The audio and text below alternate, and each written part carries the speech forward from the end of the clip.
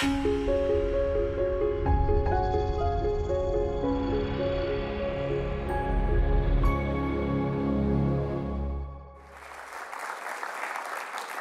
Bridget. I want to say thanks to the organizers for inviting me once again.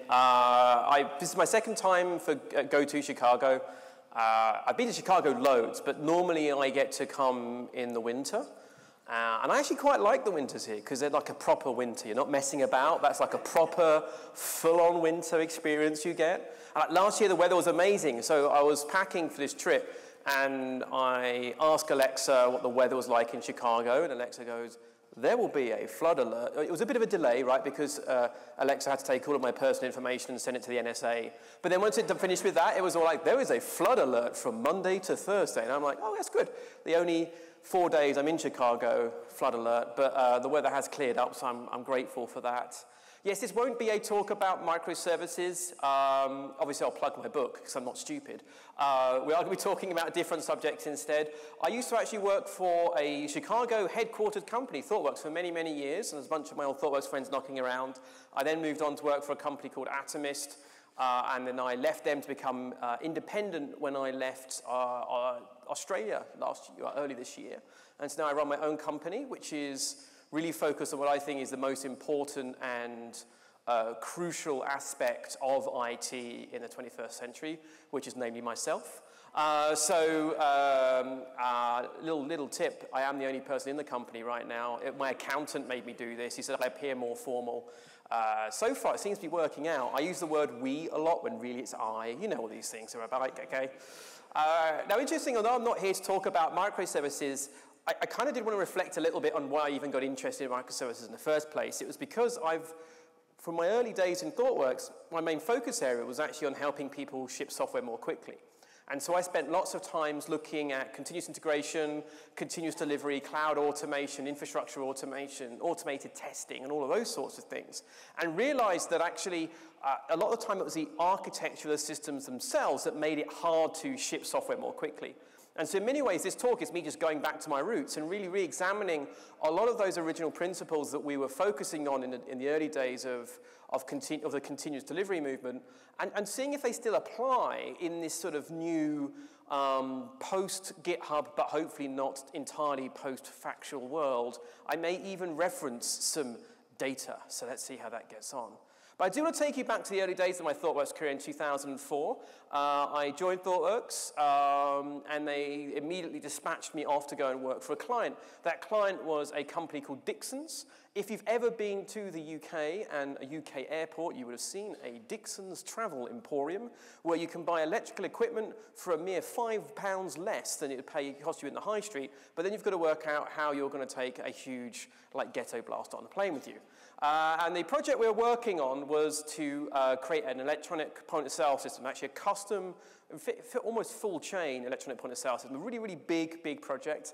And so I was told to go to the platform at Euston Station, and they said, you're getting on a train, and you're going to Hemel Hempstead, and there will be other people on the platform, and I'm sure you can work out who they are. And it sort of said a lot for the diversity of the company in the UK at that time. When I got on the platform, I could tell exactly who my co-workers are. And so we had many happy hours traveling up and down that train up to Hemel Hempstead and back. Actually, our topic of conversation most journeys was, should we actually get off at Hemel Hempstead or stay on the line for a bit longer? Because we got on at Euston, and the line went all the way up to Hemel Hempstead, which was, it's an okay place, but if you stayed on a few more stops, you could go to Bletchley Park. We did go off the train most of the times, but every now and then it was a bit hard going to work, and that was because I joined at a rather interesting moment on the project. You see, the project had been going for a while, but initially had been a project where we came on board. They had been quite behind schedule, and there was a real push to get things out. A few years had rolled on, and the team were currently working on the third release of the software. I say release, each sort of release went out to had multiple actual deployments. But it was like a bucket of, this is the R3 focus of work. And each release had taken in a larger section of the whole Dixons sort of organizational emporium. They have like loads of different brands on the high street. And so, you know, and I came in just after a moment when something kind of interesting had happened. So the bulk of the development organization had been working on the R3 branch of code, checking in lots and lots of changes, but there'd been this awareness that there'd been a lot of sort of what we now call technical debt building up. And there was a bunch of people that wanted to make some fairly substantial changes to the code base. And so the decision was made, well, look, these changes are going to be quite impactful, and it's going to be quite hard for us to do that while still delivering features. And so what we're going to do is we're going to do a not uncommon thing at that time, but effectively sort of cut off a part of our team and have them focus on making these sort of larger scale architectural changes. So off we did, we forked off the R4 branch, and that team, while the R3 team were busy actually, you know, delivering real value to customers, the rest of the Ivory Tower architects decamped to a different office to work on their changes. Oh yeah, no, actually to be fair, a lot of really good stuff was being done. After projects matured for a while, you get a sense of a better way of doing things, and this was all about actually trying to consolidate things down. And after a while, the R4 team felt, okay, we've got a pretty good grasp of what's going on now, and we think actually this is now a version of code we want to send live, and so now we need to make the R4 branch our live production release of software. But of course, while we've been shipping our stuff, we've been working on refactoring our repository layers and coming up with new web handlers or whatever it is they were doing at the time. It was actually a Swing application, so actually even not quite web. But we've got to bring in all that change that's been happening in the R3 branch since we merged. And so that'll be easy, right? We'll just sort of merge in many, many months' worth of development work being done by you know, tens, if not hundreds of developers. And that's going to be absolutely fine, right? Turns out, not so much. And I arrived just as this process had happened. And you know, some of the people I joined with on the same day were dispatched off to various parts of the organization. And then they came to me and said, so, we've got a very exciting proposition for you. How would you like to join the R3, R4 merge bug fix team? To which, of course, the only correct answer is, yay. And so this was a team I was in for several months, and the only reason this team existed was to fix the sort of bugs and regressions that had occurred as a result of this mammoth merging of two branches of code. Now, this scarred myself and many other people and actually led to a lot of the changes in how we think about handling branches that led to things like trunk-based development and continuous delivery, which I'll come on to shortly. Many years later, by the way, I was woken up in my bed. The ground was shaking. I was living in London, so this wasn't a normal occurrence, and found out that there'd been a huge explosion at an oil refinery. That oil refinery was right next to the headquarters of Dixon's, where I used to work. As far as I'm aware, it hasn't been conclusively proven that this massive explosion was the cause of this merge of code, but it could have been. I'm not saying it's not happening, but anyway. Now, of course, the question I get given when I tell this story is that people ask me, but weren't you doing continuous integration? You are ThoughtWorks, you're the company that popularized the whole concept of CI, and so why weren't you integrating your code to avoid this sort of huge, big, giant merge? And the reality was, we were. I'm just going to reprise continuous integration very briefly because I think it's a very important concept, but I'm not sure that we always have the same definition. But CI works in a very simple way. You know, I work on my laptop, I create some code, I check that code into some kind of source control repository. Now, back then, we didn't have things like Git. We had much worse things. And then some kind of CI tool. So back then, we were making use of cruise control. Nowadays, you'd use Jenkins or GoCD or something like that. We'll pick up that change, and we'll integrate it with the last commit. That's effectively what happens is you integrate the code, you then do a compile step and a verification step. And you get a feedback on whether or not your change works. So, you know, here I am, I'm checking in my code, that's great. Next developer goes to check in their code, and they're making sure that their changes integrate with my changes. And it's not just enough to say, okay, I don't get a merge conflict. This should be that semantically, the software still behaves how we expect it to behave after we brought these two changes of code together. So that's the first thing. You need some sort of suite of a build that will validate the integration. So, you know, compilation, static analysis, automated testing, together, these things work together, right? Now, if I check in a change and I break the build, what that means is the integration has failed. Hopefully, what I've actually done is run the test locally before I checked in, and so I've actually probably got a legitimate sort of, you know, misintegration problem happening. So the next thing you've got to say is, okay, if you have a breaking build, you've got to fix that build. It becomes the top job of the team is to make sure that build is fixed. And normally what you would do is if you checked in the breaking change, you would fix that breaking change, and no one else would check in until that's done. This leads to some interesting behaviors where people will not check in at 4 o'clock on an afternoon on a Friday because if the build breaks, they are not going to the pub. So that's a really key thing. But you have this idea that you want to integrate often, because if you take a long time until you go and finally check your change in, you might find that actually that you've been working for a while locally on your machine and you finally check that code in many days later, you're likely to have that big merge problem again, right? So you want to avoid that, and so the other rule, the cardinal rule of CI is that you integrate daily, right? If you're doing continuous integration, you are integrating daily. That's the goal. That's what the original paper in 2000 said. It's what Martin's updated article said. That's what continuous integration is. The reality was, though, on Dixon's, we were doing continuous integration. The problem was how we were doing it. So you had the R3 team and the R4 team, separate branches of code. And so as the R3 people were working on their changes, they had a CI build. And the R4 people also had a CI build. But that integration was a pure local integration. We were only actually looking at the changes within isolation of that team. And so when we pulled over all that functionality, we still had that same old problem. So clearly there's something a bit different here. But nonetheless, that idea of constant integration was something we always talked about. The more frequently you integrate your changes, the easier it's going to be if you deal with merges, because by definition you should have a smaller scope of change, and therefore it's much easier to carry out that merge activity. But this goal of integrating once a day butts up against another problem. Namely, not all of your work can be done in a single day's worth of work. Even if you think it could be, something's going to happen, right? You're going to get called into a meeting or a volleyball game or something like that. You're sick, right? And so you can't you can't necessarily finish a feature every single day because some features are also more complex than others. So if we want to integrate often to make it easy for us to handle merges, how do we do that when we've got work that's half finished? There's a bunch of different ways that we can handle this problem. Option one is actually just don't check it in. Now, we don't really like this anymore, but we used to do this a lot, right? I mean, we just wouldn't check it in for several days. And then if your machine broke and your hard drive got trashed, you lost several days' worth of work. And so we really don't like doing that anymore because it's kind of sucky. So we want to put our code somewhere safe in case something bad happens. So that's option number one, was put that to one side. Option number two, let's make a branch.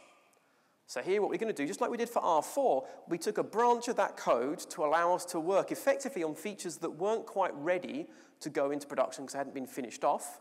And then sort of that promotion activity of now saying, right, now that's the release branch allows us to release those features. So here I am, I'm working on a new feature. That feature's going to take me several days. So I create a branch of code and I make my changes locally on that branch. And my colleague does likewise. They take a branch as well. They work on their features. This allows us to, because our feature's not quite implemented yet, it's not quite fully there, I can safely check in and commit to that branch. And then when I'm ready, I'll merge that back into trunk, which is where I'm going to release from. This might be called master, depending on your version control system. And so I've checked a big change in and I've made that work and that's integrated and that's fantastic. And then my colleague does the same and find that I've made loads of changes earlier and they get really annoyed because they've got a whole big merge activity. But this is sort of how feature branches work, right? You have those changes and you make those changes safely on a separate branch, allowing you to make lots of commits until your feature is ready, and then you merge that back in. And we can use CI tools to actually run builds on those branches as well, so we still get that feedback about things working, and we can integrate continuously if we want to our branch. So it's very easy to set things like Go, which is my favorite CD tool, up on these sorts of things. The issue, though, is we have the same problem that we did with the R3, R4 merge here, right? We are integrating continuously with our branch. We're not integrating continuously with everybody else's changes. We are still deferring integration into that deployable unit.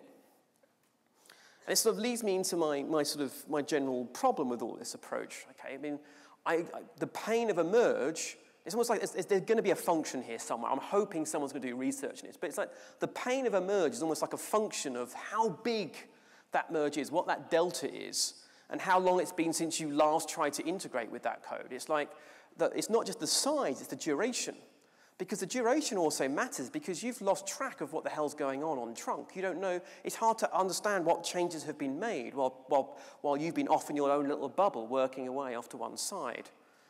So, that's not great, and we know that big merges also lead to the fun act of commit races.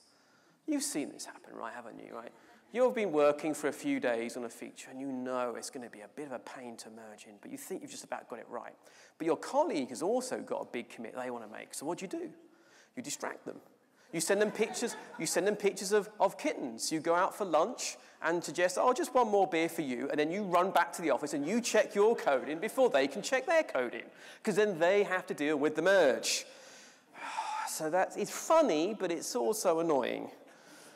There's another issue that comes up, though, and another reason why I'm really hesitant about having branches for feature delivery, and that's because merging refactorings is very difficult. When you're just adding new code, integrating that's sort of fairly straightforward, it's fairly easy.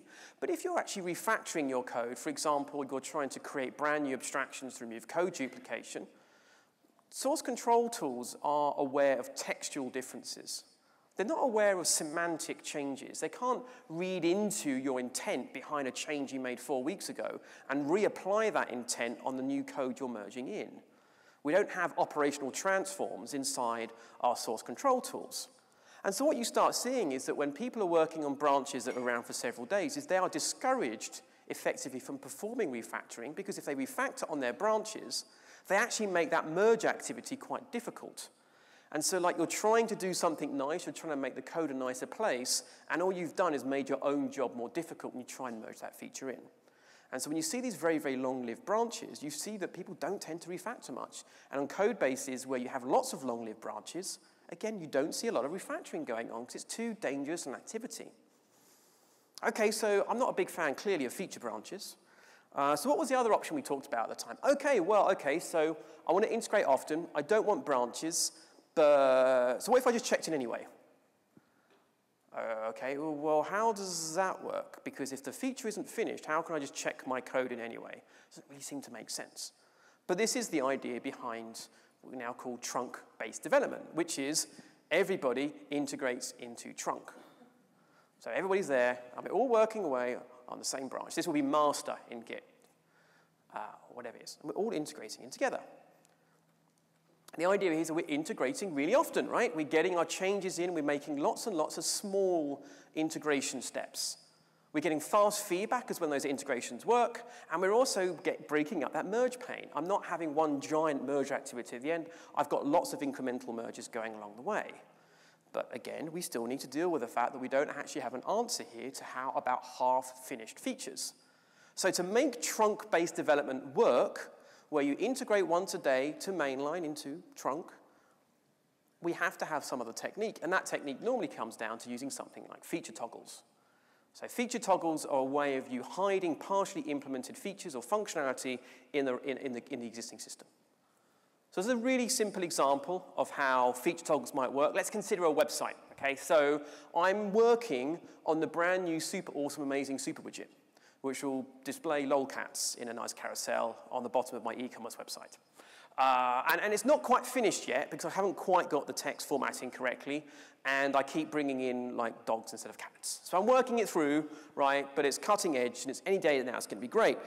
So what I do is I just actually hide that widget. That widget's not available on the website, or not available on the production site, but there's a configuration file that as a developer, you can go and change the value of that configuration file saying super widget is on, and now that appears on my web page. So the code is checked in, it's all integrated, but it's not actually visible in a production environment, it's not visible to my customers, but I have the ability to turn it on to test it in situ if need be. Now, configuration files are one way of doing this, and then obviously that has to get mapped into a Boolean condition somewhere in your code. But other common ways of using this is something like a flag, a command line flag. So Google, who famously do trunk-based development, who don't use feature branches, they make use of flags to turn features off and on. Actually, if you want to get really fancy, you can even use your flag system to allow you to turn things off and on at runtime, maybe using some kind of centralized configuration management system. So a lot of times people will use things like Zookeeper or Console to provide configuration to running instances. And so I've seen people use these systems to allow you to turn features off and on. That's quite easy, actually, when you think about something as simple as I am working on a brand new widget, where that widget is a thing that wasn't there before, and I'm just turning it on. It's quite easy to see how you'd implement something like that. It's quite straightforward to make that work. But a lot of the time, of course, we're changing existing functionality. What happens if what I'm actually changing is I'm changing another widget, and actually it's going to behave differently in the future? How would I half implement that? Well, we'll get onto that. So let's talk about how that might work. Let's give it a go. Create an example of this. Actually, this is actually an example from Go. Early days of Go used to be called Cruise. And when Go first started off, it was sort of a single server-based node with you have like a manager build farm. But as it grew, there was a realization that we wanted more than one machine running the server process, so you didn't have a single point of failure, allowing you to meet larger scale. So you've got this existing system inside Go that was making use of hypersonic. So hypersonic is perfectly okay if what you want is like an in-memory database. And at this point, Cruise was just really, Go was just really storing small amounts of metadata. But it was actually quite deeply integrated into the product. And so what we're going to be able to do is instead say, okay, we want to be able to send Go live and have it run off a proper database, one that would actually allow you to achieve larger scale, make it easier in terms of different failure modes. But actually implementing, the support for, say, using Postgres or MySQL, the team reckoned it would actually take them quite a few concentrated weeks of just focused effort to make that change. But they still wanted to be able to ship new features. The problem was it was used in a lot of different parts of the code bases. But there was this hard constraint that new versions of Cruise, and as I do now with Go, are available every 2 weeks. So you can go to the website and download a brand new version every 2 weeks. That was the goal. So actually practicing continuous delivery with a downloaded product was quite a difficult challenge. Okay, so this change is going to take us many weeks, but we also want to keep shipping features, and we want to make our software available for download, and we want to check into mainline, and this thing is quite integrated. So how do we go about doing this? So the answer is that you create effectively a brand new implementation of the changed functionality. So in this existing example, we're coming up with a work-in-progress generic SQL persistence implementation. And so you can check in an early version of this. It can be integrated. You can be running tests against it. But you need the ability to sort of turn it on to see how it's working in terms of the whole system. So the next thing you need to do is you need to create an abstraction point in your code. So in this particular example, you come up with a sort of a higher order persistence interface. And then have the ability to turn it off and on. Again, implement a toggle around this. So by default, my hypersonic persistence implementation is wired in, but I can change that configuration value and have it instead use the SQL persistence instance. So for many weeks when you were downloading Cruise, internally, although the average person using Cruise wouldn't notice, there was a flag deeply inside the sort of the you should not touch configuration file that would allow you to turn on this work-in-progress SQL implementation. Now, if you did, it wouldn't work because it wasn't finished. But the team itself were able to actually play with that, make sure it was working, configure it, and when they were happy, roll that change out. This actually also gave them the mechanisms to allow people to incrementally move over to this new way of handling their persistence system. Once that feature was bedded in and they were happy with it, you remove the old implementation. You could potentially, even if you wanted to, remove the abstraction point. So rather than sort of using feature branching, where you have a branch of code where your other implementation is, or your change in behavior is, instead you are coexisting both implementations in the same code base at the same time via an abstraction point. And this pattern is called branch by abstraction. So rather than branch in source code, I'm branching in the same version of the code. Now this causes people don't like this all the time because this actually requires that you have to refactor your code to create an abstraction point. My view always is if you don't feel confident in refactoring your code to create an abstraction point, you've got different problems. But nonetheless, this use of a branch by abstraction model allows you to be checking in a change on existing behavior without having branching. And then you can turn which abstraction on you're using a feature toggling mechanism. Now, there are some things to be aware of with feature toggles, and there are a few pitfalls, and people get themselves tied up in knots every now and then. I've certainly seen some bad uses of these techniques. So there are some rules I want you to bear in mind with feature toggles and things. The first thing is the flag However that's used in your system, your code base, have it used in as few places as possible. So for example, if I want to turn a widget off and on, I only maybe want a, say, Boolean in my templating language somewhere, my templating code. Yeah, maybe one place, maybe 2 places in code is okay. I worked with one team, and they used every flag was used in about 50 or 60 places across their code bases. It became a real nightmare. Now, it got really confusing. So you like one place in your code base. And then, when you don't need them anymore, remove them. That same team had over 200 flags that were different in QA versus production. And you had no understanding as to whether or not the software you were actually testing in QA was the same that was actually employed in production environment. So be very, very careful about how you use these flags. You don't want loads. You remove them once you're done. Use them in a small number of places, and you'll be okay.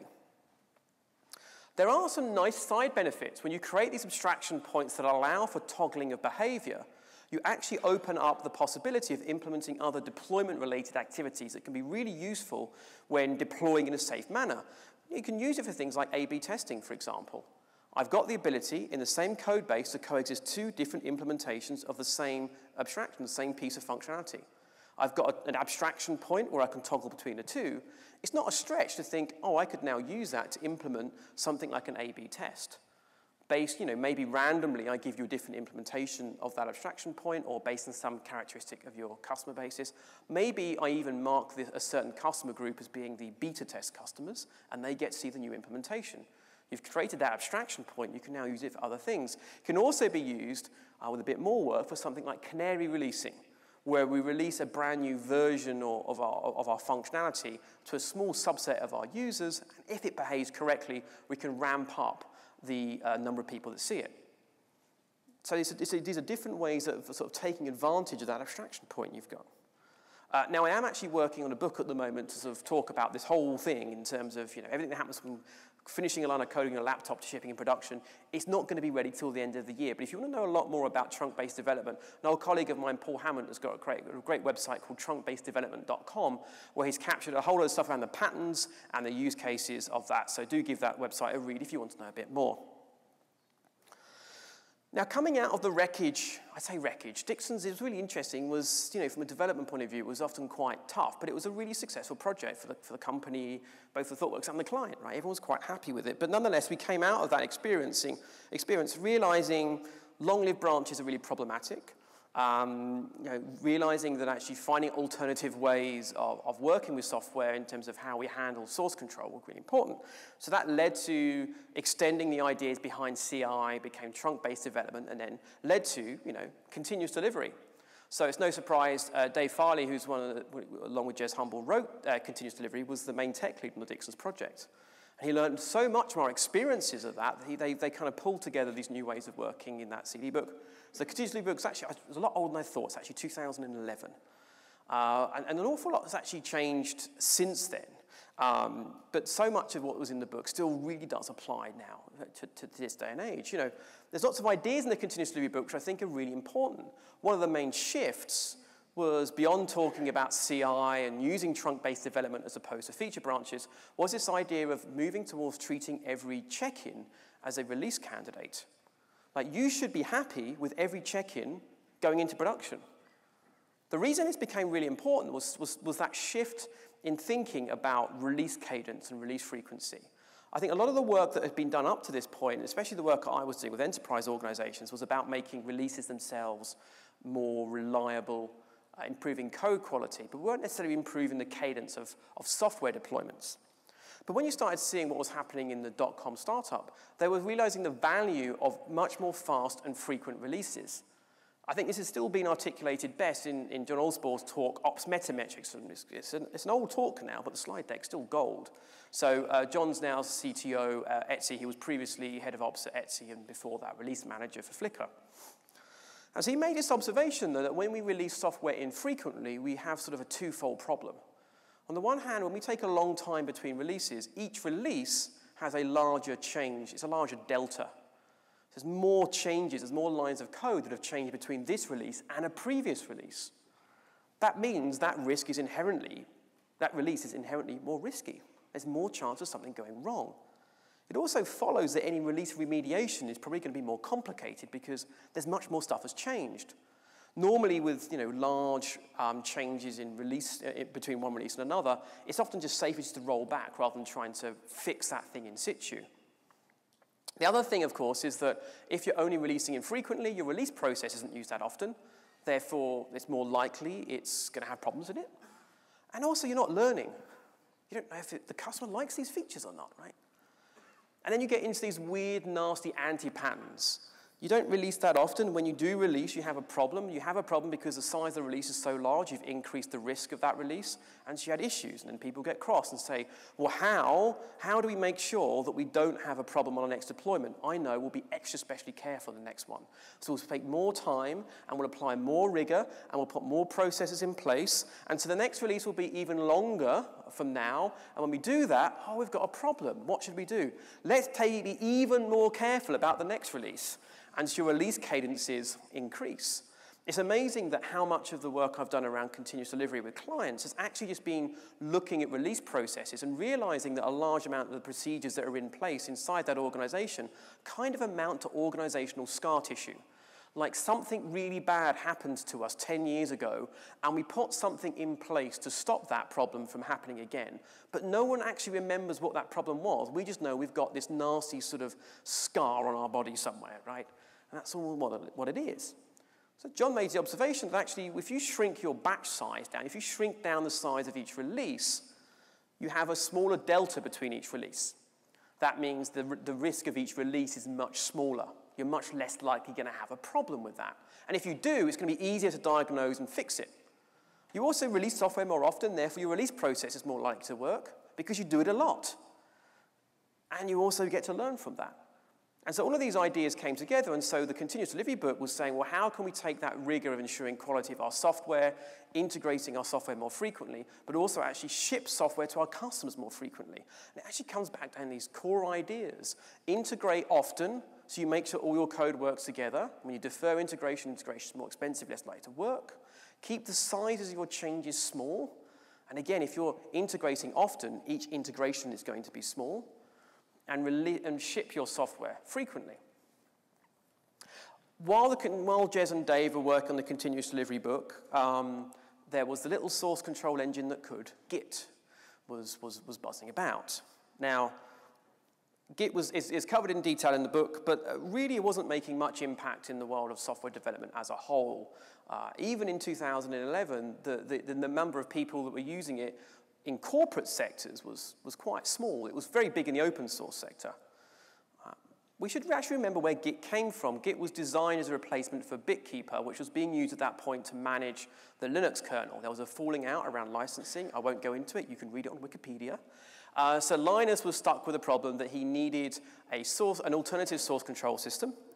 And it's probably important to reflect on why Git works the way it does. And it does to enable people to maintain the Linux kernel. The Linux kernel is quite different to most of the software that we work on. Most of our software we integrate down to a single deployment that isn't, and we deploy it into one location for most of us. Most of us work on some kind of centrally deployed system that is used by multiple customers. The Linux kernel is not one thing. There's not one version of even the 3.6 kernel, right? It's made up of a whole number of different patches. Different operating systems will apply different different patches into their kernel. The Red Hat kernel is different from the Ubuntu kernel and everything else. It's kind of a mix and match metaphor. But nonetheless, Linus had this driver to make it very fast to integrate patches that were being sent to him. Most version control systems at the time, he reckoned it would take him around 30 seconds to integrate a patch. His goal was being able to apply a patch in 3 seconds or less. Now, that doesn't mean understanding the patch and reading it and reasoning about it, but just the actual process of integrating that in.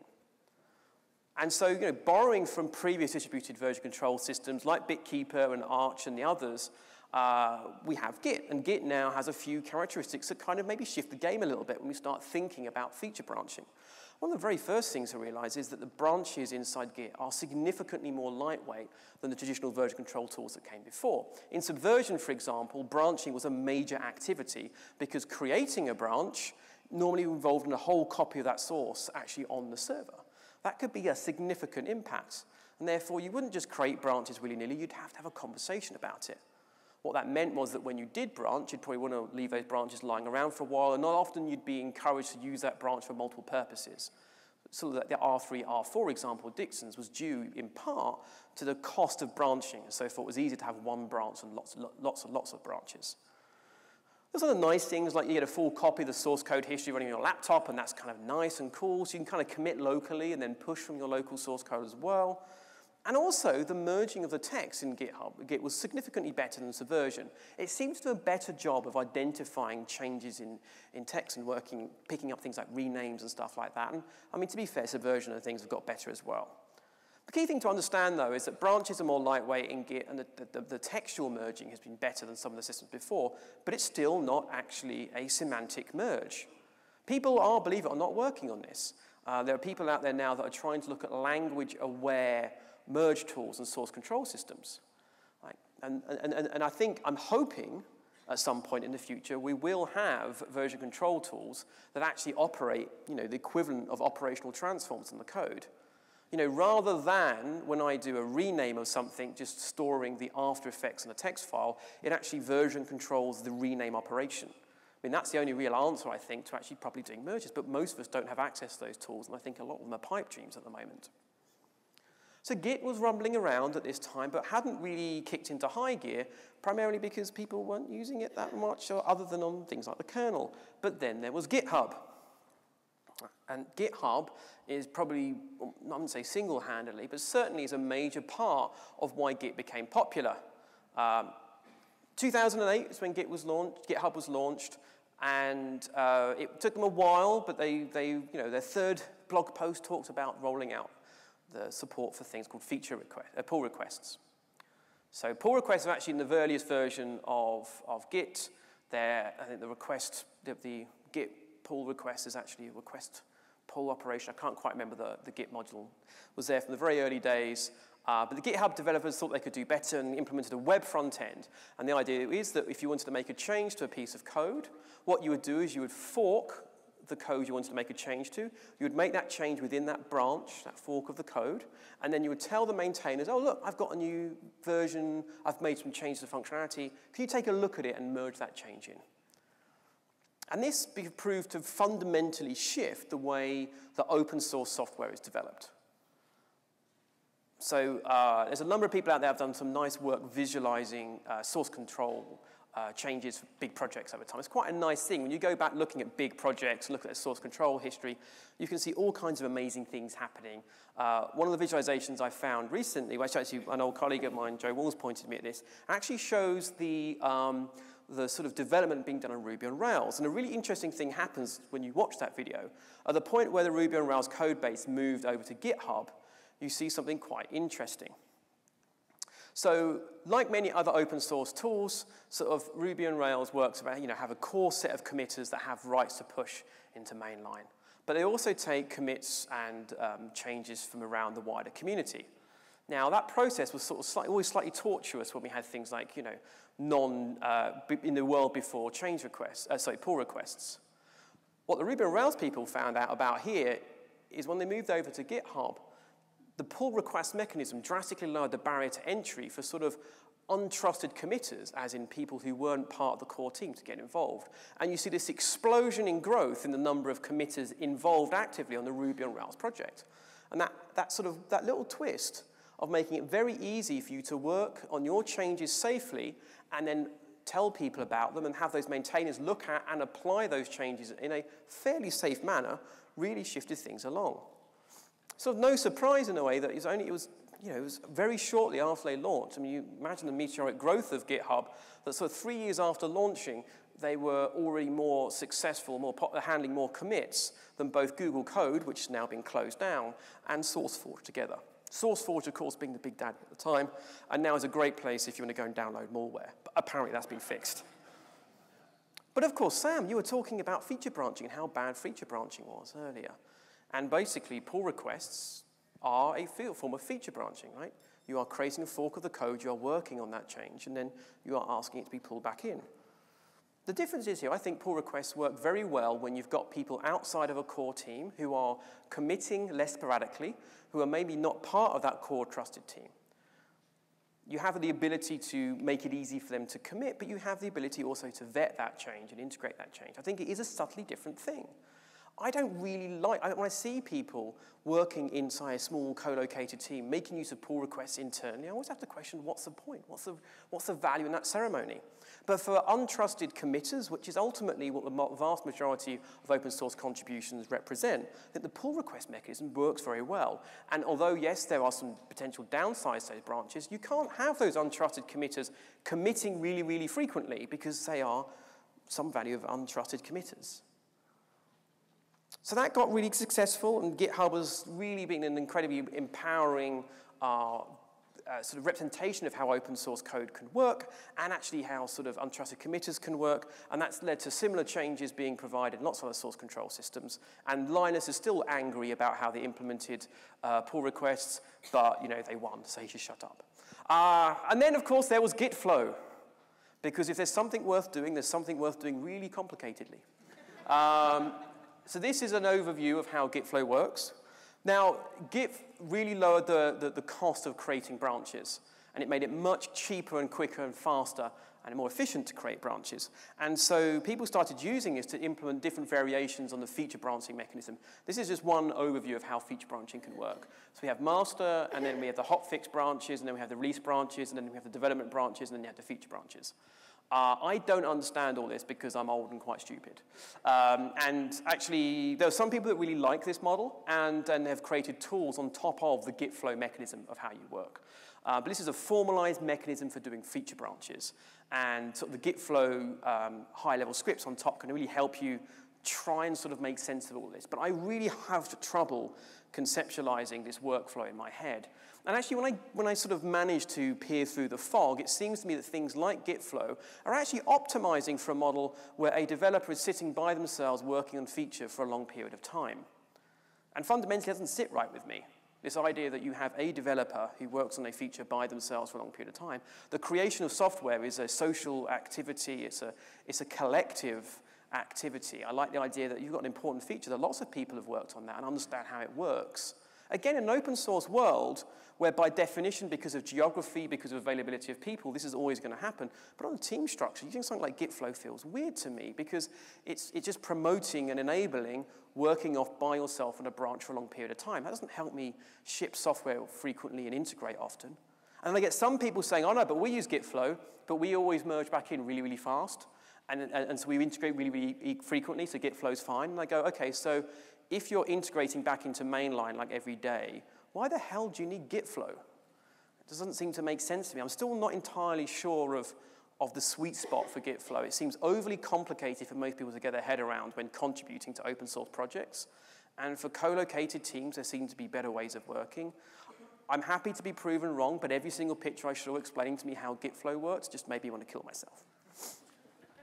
Other things have moved on, though, as well. We now have organizations that are actively providing solutions to make feature toggling more easy. So Split.io and Launch Darkly are two of the best examples of that. Now, I've poked around a bit with Split.io, and they've got some really interesting features. The way it works is you can actually go and configure your flags, and your application can reach out and grab the values of these flags from a central system, and so you've got a place where you can store different configuration sets and even update those things at runtime. And so both of these tools come with an SDK that you integrate into your application. Now, I have some real reservations about offloading my feature flagging to sort of effectively a SaaS-based product like this, because ultimately, this thing has to be up for my system to work, and that coupling really does worry me. I mean, the Split.io team certainly have done some stuff around mitigating those features, but I'm still, I'm not sure. But on the other hand, they make it very, very easy for you to integrate toggles and actually build really interesting things on top of it. They make it very easy, for example, to segment flags by customer. So if you want to enable a beta set of customers, you can very easily say, okay, that customer is a beta customer, therefore they see the beta set of features, and providing those high-level management. They even do geolocation-aware features. So you can roll out certain features to certain parts of the world based on IP address, which is kind of cool. I'm hoping also some of you have read this book. This is the DevOps Handbook, written by sort of 4 of the DevOpsy pioneers people, Gene Kim, Jez Humble, John Willis, and Patrick Dubois, who of course came up with the term DevOps in the first place. And in this book, they do revisit the topic of trunk-based development in 2000 and well, 16 when they wrote the book, so 2017, looking again at the concept of trunk-based development. And unsurprisingly, they have opinions because Jez, who wrote Continuous Delivery, wrote this book as well. So here's what they say about trunk-based development. The first statement, I think most of us can agree, is quite true. Trunk-based development is likely the most controversial practice discussed in this book. I've had more religious debates about trunk-based development and feature development than anything else in my career. But they go on to say, however, the data from the Puppet Labs 2015 State of DevOps report is clear. Trunk-based development predicts higher throughput and better stability and even higher job satisfaction and lower rates of burnout. Now, did anyone here come to Nicole's talk earlier today? Hands up if anyone of you did. Right, so some of you may know what I'm going to say. So okay, data, the Puppet Labs State of DevOps. I don't use Puppet, I use Chef. What's this got to do with me? In a way, this ongoing survey that they've been doing now for several years is almost maybe misnamed because I think it's now covering topics so broad that just calling it DevOps in a way might underplay its significance. But this study has been looking at the efficacy of certain practices and culture and behavior. So what they've been doing is identifying the practices and behaviors of high-performing IT teams and trying to work out what practices are sort of statistically significant in terms of working out correlation and things like that. So they look at, do these behaviors, are these ways of developing software things that lead to good, high-performing IT teams or not high-performing IT teams? The latest version of the report is available as a 2016 report. It's definitely worth a read. It's quite terse. And the new version will be available in 6 weeks. The 2016 version, looking at their analysis, says this. We have found that having branches or forks with very short lifetimes, less than a day, before being merged into trunk, and less than 3 active branches in total are important aspects of continuous delivery and all contribute to higher performance. So does merging code into trunk or master on a daily basis. So this means that they found a statistically significant correlation between practicing trunk-based development and high-performing IT teams. That's not to say that you can't be a high-performing IT team and use feature branching, just that that's not what they found in general to be the case. And so we're now starting to get some sort of fairly rigorous research that's implying what some of us have believed based on our own experiences, and started to see that these things might apply. Now, I don't mean to validate your own experiences. You may well have an organization that's using feature branches and it's working extremely well, in which case that's great. What we are starting to see now is that research in general shows that you may well be better off practicing a different form of development. So summarizing this off, I'm not necessarily here to say that branches are inherently evil. They're probably less evil than they were in the past.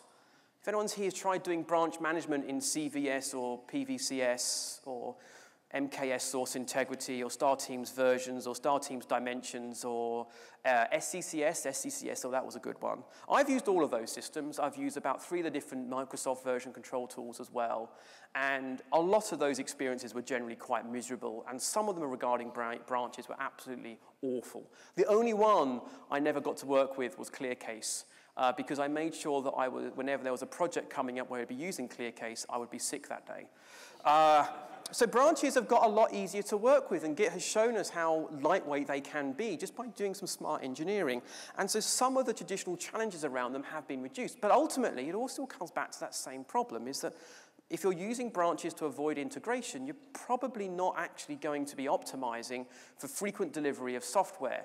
You're not optimizing for integration early, making sure your software actually works. So by all means, use feature branches for things like experimental code.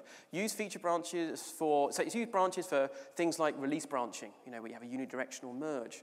But using them for feature branching, I still remain unconvinced 14 years on is a good idea. I keep coming back to the same sort of tenets that are repeated again and again in the continuous delivery book and earlier in the work around continuous integration. Integrate often, keep your batch sizes small, and ship your software frequently. Right. If you want to ship software quickly, find out if your software works, and according to the State of DevOps report, potentially even reduce team burnout, practicing some form of trunk-based development is probably still the right answer, even after all the changes and shifts that we've had in technology. Now, I am sure there are questions and abuse. That's fine. I'm a grown-up. So are there any questions out there?